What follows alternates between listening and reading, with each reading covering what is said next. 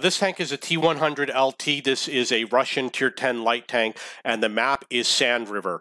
I'm going to get 6,600 spotting damage in this game. I'm going to do around 850 damage. I'm going to kill 1 or 2 tanks. This is a ranked battle. This is when I was in Division 3. I made it through Division 3 primarily spotting. I had to change my tactics because the enemy spotters were a lot better and the enemy scouts are a lot better, so I couldn't do my normal scouting techniques. So we got 751 spotting damage on that stat pattern. He's going to be out of the game. In fact, he's already out of the game. I got 1,571 damage, 3 hits. Spotting damage on that object 277. The good thing about Division 3 is that the enemy tends to lemming all to one side. They're very predictable, so I did a lot of rear flanking where I would get behind the enemy and shoot them from the rear. They were very easy to spot. Unfortunately, it's not true in Division 2. In Division 2, passive spotting was impossible. I did virtually no spotting damage in Division 2 because everybody plays hull down behind a ridge line and nobody peeks out and your allies won't peek out to shoot at anybody, so it was really difficult. So we got to focus on getting rid of the enemy scout. You have to know how many enemy light tanks there are, whether they're wheeled vehicles, how fast they might be. So we see that I'm verifying that the enemy is trying to advance in the south. And a lot of them are. I'm going to get a lot of spotting damage. It's going to be 6,600 spotting damage here on the south. Most of my team is on the south. We've got 2 artilleries, got a lot of good things working for me. I was, it's ranked battles and I'm close to leveling up, so I decided I'm just going to dive over the side to get back in the game because the skill is a lot higher. They're very good at shooting me. I really believe that a lot of people are using aim bots because look at the distance on the minimap, how far away they are, and they can hit me with deadly accuracy from that far away. And I am unable to hit them with that good accuracy when I'm trying to shoot light tanks. I really think people are cheating. I have all the great tanks and equipment that they have. I don't run the aim bots. I don't think everybody does it, but I just really am suspicious at how good they are and how fast they fire. Okay, so we're up to 3,400 spotting damage. Normally, I would be next to them and trying to spot them close. But what I'm trying to do here is I'm going to try to get them at the edge of my yellow circle because I really want to level up to the next rank. It took a lot of games to do it. I don't know if it took like 200 games or something. Like I said, so that was 1,141 damage on that stat pattern, which was a T110E4. So it took a lot of games to figure out the new tactic. My aggressive gameplay from random battles does not work in ranked battles. And it's because the enemy scouts are better and the enemy tanks target you a lot faster and their aim is a lot better. So that was 323 on the IS-7. I would love to shoot at those tanks. Also, notice that this is not a good position. This is the way I would play in random battles, but if you're playing in a clan battle or ranked battle, you really have to be hull down. And like I said, I have to adjust my play style. I'm up to 4,990 spotting damage, and I'll have shots on these guys. One of the things that's going to happen is you got to watch their guns. If they suddenly point their guns in your direction, that's a sign you're about to be spotted, and I wasn't doing that. I don't do it often enough because I just really don't pay attention. I guess I have too much ADD. I don't pay enough attention when I'm playing the game. I'm always thinking about work and I watch TV while I'm playing. Even when I'm playing ranked battles, I talk on the phone while I'm playing. So it doesn't have my full attention. But that's what you do when you passively spot. And obviously good for SPGs and TDs.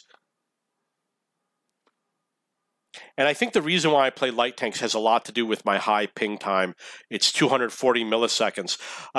If you have a high ping time, try a software program called WOT Fast. It's a GPN, which is a gaming private network. You route through their worldwide network. I'm in the Philippines playing in Chicago. on the Chicago server. When they advance, that's a sign that you might get spotted. So that 60 TP probably spotted me as he advanced. But because I have lots of hit points, I really don't care too much. If I was a one-shot, I would not have been up on that hill like that. Now, there's a Bat Chat 25T. He's up in the north, and he's going to advance through. It's going to be a mistake for him because what he doesn't realize is that my whole entire team is going to go after him. He is going to make it through, and we're going to help take him out of the game. I'm up to 5,500 spotting damage. 5,800. So the Foch and I are going to work on taking out some of the remaining tanks. You notice that that Foch B has his full hit points left.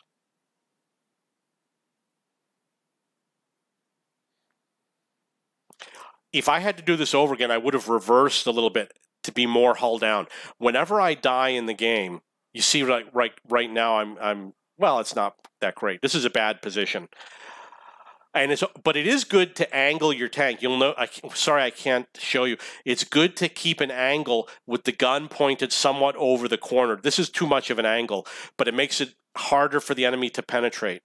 So you see that the Bat Chat advanced. Unfortunately, I wasn't able to get him. I thought he was going to be out in the open like a noob, but unfortunately, he wasn't. So he was taken out of the game. So now we basically have the two tanks midfield, the artillery, and the tanks in the south. The best option for me is to go after the tanks in the south.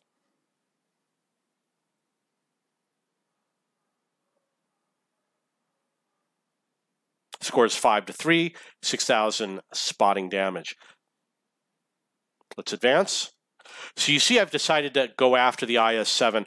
I love to do hit and run. He's not a one-shot. That is an example of hit and run, what I just did. What you do, you can rewatch it, is you ride along the hill, aim your gun, you get on the top of the hill like this, on the far side of the hill, aim your gun, and then after you fire, you head down the hill. And you notice that I switch the side of the hill as I'm advancing on the T110E4. So the smart thing to do is get back on the other side, get behind him, because he can't point his gun at the Foch and at me. Unfortunately, I'm going to do this wrong because the Kronwagen is there. I really effed it up. But I had the right idea. But what I should have done was gone that way, and I didn't. I turned around and came back, and it was a huge mistake. I didn't realize he was reversing so much. You know, I'm not thinking skilled player. I'm thinking that this guy's a noob just like everyone else in random battles. All those tanks are going to disappear. We're going to have to deal with the Kronwagen. Me and the Foch are going to deal with the Kronwagen. And there he is. I'm going to line up for a shot on him. Watching his gun. Hovering your pointer over the tank can help you indicate where his gun is pointing because it can be kind of difficult to see. I'm doing this so I can still spot him and dive for cover if he spots me. So you notice that you stay low when you don't want to get spotted, and I'm looking for the path where I can stay the lowest to get this Conqueror. And I use the auto aim because I focus on driving. I don't want to stop. I want to pay attention to the mini map, and a lot of times, there's times that what you'll see me do is I will have the auto aim on one tank with the gun locked on him, but then I will point my little cursor towards the next target so that I fire the gun and the tank is already aimed at the next target. That's a technique I use for auto aim. I know I want to do hit and run, but I have to find, well, how am I going to get the right angle on this guy? And this is where I'm making my run for the hit and run. And he's out of the game. It would be nice if somebody thanked you once in a while. So if you notice in the chat, the Foch is going to say thanks, and I'm going to say affirmative. And there's the thanks from the Foch, and that's the game.